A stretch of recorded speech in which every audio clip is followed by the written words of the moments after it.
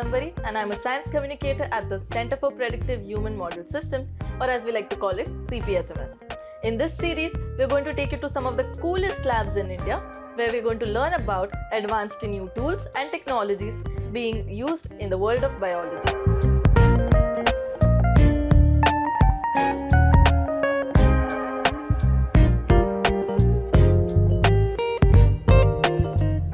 Probably hurt yourself while playing at some point. You usually just put on a band-aid and forget about the wound, right? But after a few days, when you remove the bandage, the wound has magically gotten all better. Have you ever wondered how our body does this? Our skin is the largest organ of our body. It protects and shields us from the outer environment. The skin is made up of 3 layers: the epidermis, the dermis, and the hypodermis. When these 3 layers break due to an injury, it results in a wound. In humans, wound healing involves a bunch of different factors like immune cells, which release biochemicals to build new tissue, and inflammatory cells, which prevent infection and help the healing process. Some wounds, which take a very long time to heal, are known as chronic or non-healing wounds. Now, these wounds often develop infections which cause a delay in wound healing, and in severe cases, this can lead to amputation or even death. Infections are mostly due to the formation of microbial biofilms. A biofilm is a thick, slimy layer found on top of chronic wounds. This layer is actually an extracellular matrix which is produced by structured communities of microbes.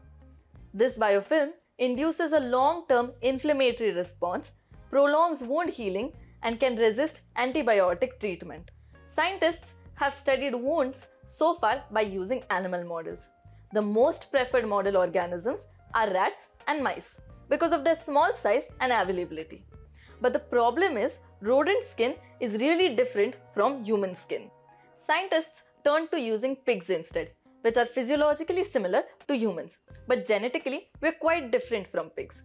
And studying wounds in animals doesn't really make sense if we want to learn about human wounds, right? And of course, we can't study them directly in humans. So what do? Well, that's what you're going to learn about today. Scientists have built model systems using human cells which mimic a wound. One example of these systems is a wound on a chip, which incorporates not just wound but also skin cells, microbial biofilms, biochemical factors, and biophysical forces. We are going to learn about this cool model today, so let's get into it.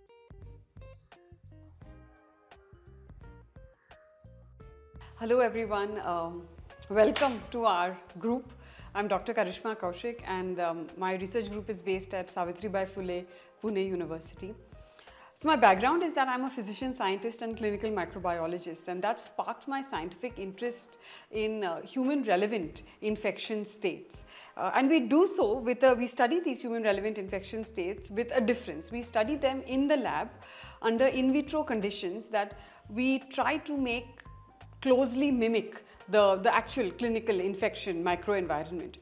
So one of our focus areas is studying wound infections. So we have built a range of different models and tools to study wound biofilms under in vitro conditions in the lab. And I'm excited to show you what we do. So a wound infection on a chip platform is to mimic a clinical wound infection state. So our device consists of a space where we can grow cells that are found in the wound bed. We add microbes to these cells because that's how biofilms look when they are present in wounds. This is grown in the presence of a wound milieu, which is similar in composition to wound fluid. And all of this is under a biophysical force known as shear stress, which is also something the wound is normally subject to. So together, this is our wound infection on a chip platform. Hello, I'm Nizam Shaikh, working with Dr. Karishma Kaushik at the Human Relevant Infection Biology Lab. In our lab, we have developed wound infection on a chip model system where we have managed to mimic the environment of a chronic wound infection. Before starting working in an animal tissue culture facility, we have to take care of something called as good lab practices. The first thing, no wristwatches or anything on your body. Secondly, you have to wear mask and lab coat.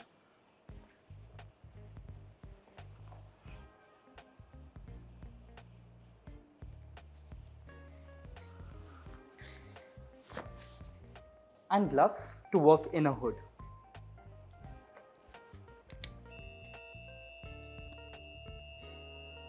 Since we're going to be working with cells, we need a sterile environment to prevent any contamination. The very first step is to disinfect the biosafety cabinet or cell culture hood. We do this by using 70% ethanol to sterilize our hands, arms, and the inside surface of the cell culture hood. After that, we spray each item that goes inside the hood and wipe it clean. And by each item, we mean every single thing, from tubes and pipettes to pens, tape, and parafilm. Finally, we close the glass of the hood and turn on the UV switch for a minimum of 30 minutes. This UV irradiation kills any living microbes that might be inside the hood and makes sure everything is sterile.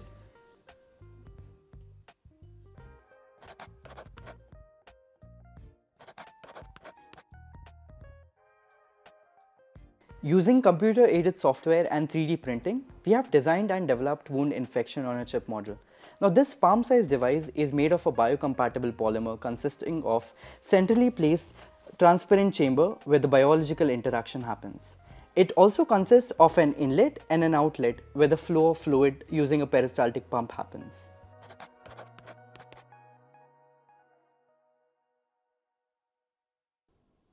Now we're going to begin our cell culture work.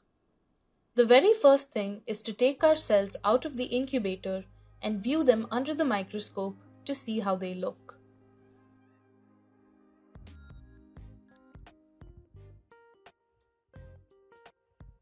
These are human keratinocyte and fibroblast cells, or in simple words, skin and connective cells.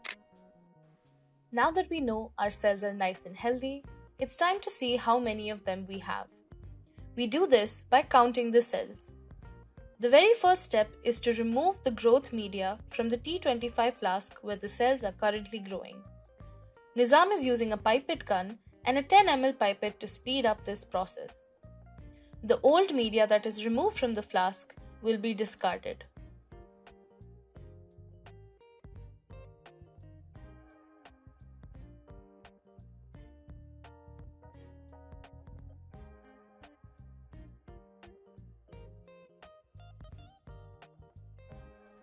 The cells that we're using today are adherent, meaning that they stick to each other and the surface of the flask.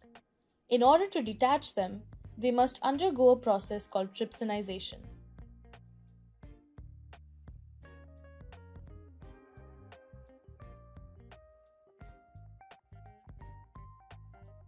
Trypsin is added to these cells and then off they go into the incubator for about 2 minutes so that the trypsin gets activated.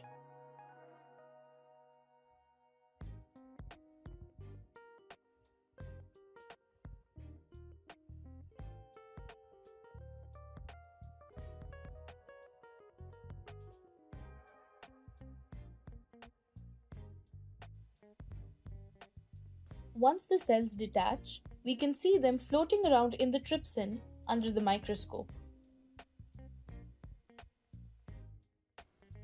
Now, we bring the cells back into the hood and add growth media to neutralize the effect of trypsin.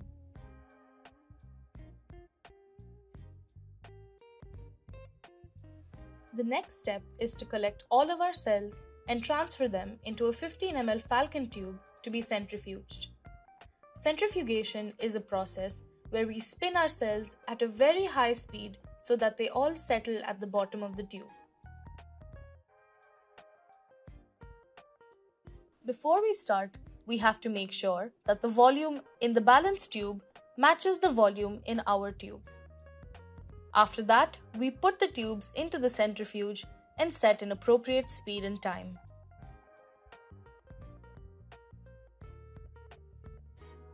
Once the cells are done being spun, we can see a small white pellet at the bottom of the tube. After this, we'll gently aspirate the old media from the tube, making sure not to disturb the cell pellet at the bottom. Into this goes fresh growth media, in which we gently resuspend the cells and mix it all together.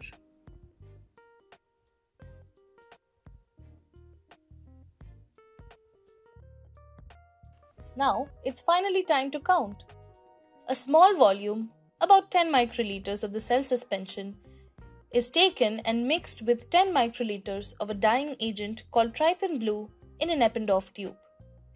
From this mixture, we aspirate 10 microliters and add it to this glass chamber called a hemocytometer, where all the action happens. The cells will be distributed throughout the 3 by 3 millimeter chamber, and we count the cells in the 4 corner squares, which are 1 by 1 millimeters in width.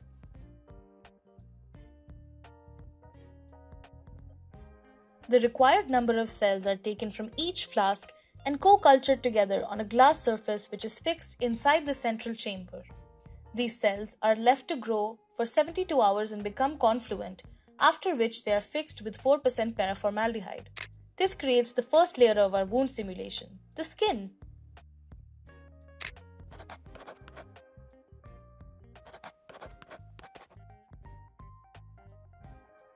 While our skin cells are growing, let's prepare the next layer, the microbes which will form a biofilm. Nizam is creating streaks of 2 microorganisms, Staphylococcus aureus and Pseudomonas aeruginosa, on this agar plate so that they can multiply and grow.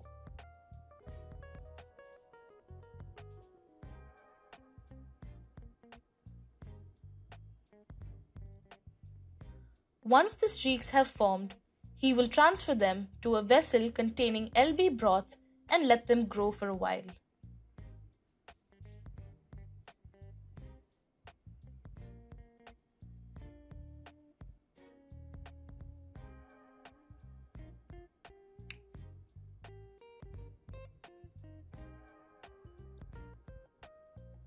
After the cells have been left to grow overnight, Nizam quantifies them so he knows exactly how much to add to our wound infection on chip device.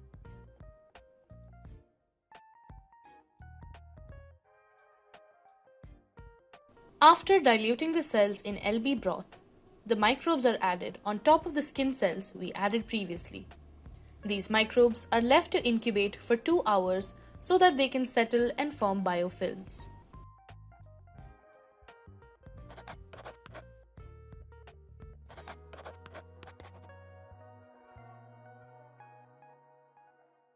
It's finally time to get ready for the big show. Now that we have our wound bed consisting of skin cells and microbes ready, we're going to implement the remaining factors of the wound microenvironment, biophysical forces. Nizam is connecting tubes to the inlet and outlet channels of the device. These tubes are connected to a reservoir tube which contains a fluid that makes up the wound milieu. This wound fluid is a special lab-made solution which contains several important components like proteins, inflammatory cytokines, and growth factors which contribute to and perpetuate the wound state.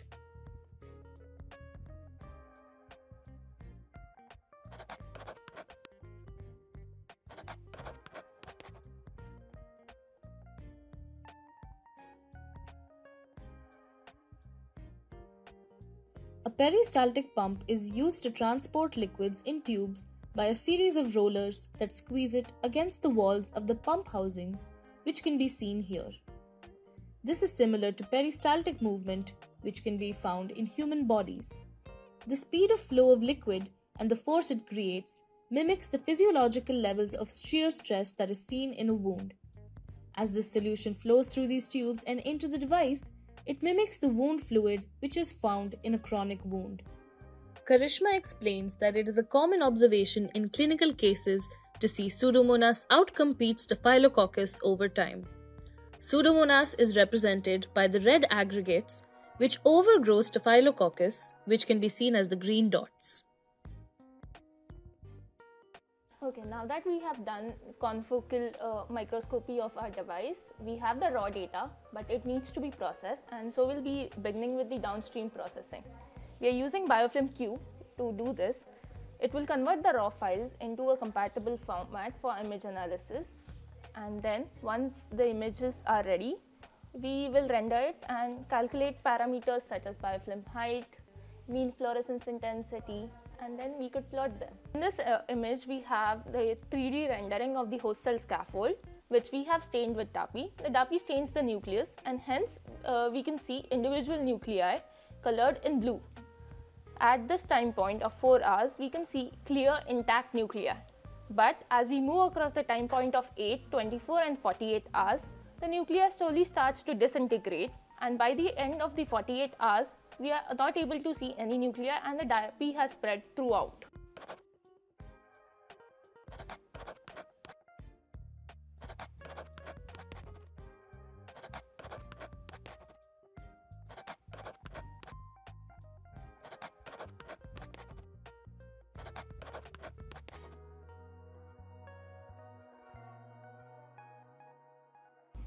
Hi, I'm Dr. Jo Shepherd from the University of Sheffield in the UK. I'm a microbiologist and tissue engineer. So speaking from physiological, cellular and molecular standpoints, we humans are very complex beings. So to study biological interactions in humans, either healthy or in disease states, animal models have been a mainstay for biomedical research for many years now. So animal models like mice and rats have been quite useful, and they've provided us quite a lot of information because they do share several biological processes with humans. However, humans are different species. We're not 70-kilogram mice, and most of us, anyway, are not quite as furry. So these many differences between animal and human biological mechanisms have been increasingly investigated over the years.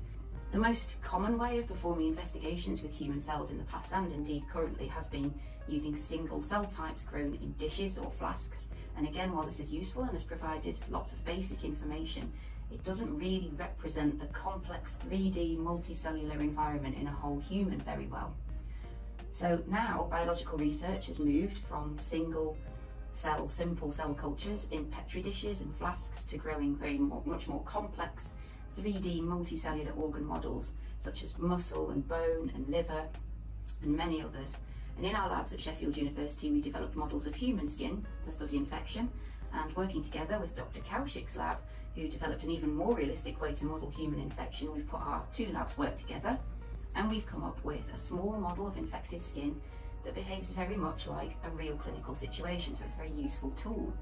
And that's great, but so we can work on many tests in a shorter time, we can now as well create in vitro organ-on-a-chip model systems. So very small, and this will allow us to do lots of tests in a much shorter time.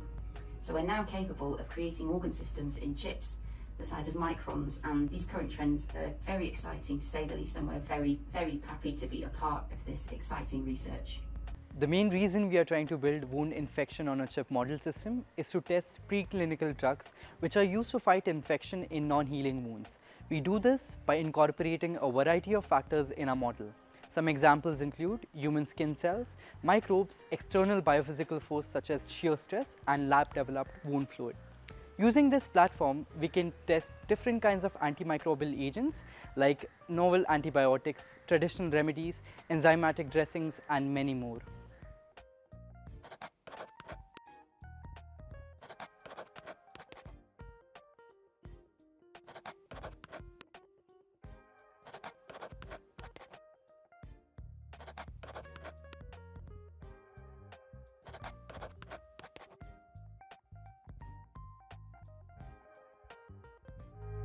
Today, we covered one type of an organ-on-chip device, but scientists across India and the world are creating many exciting variations like lungs, heart, kidney and liver-on-chip models, just to name a few.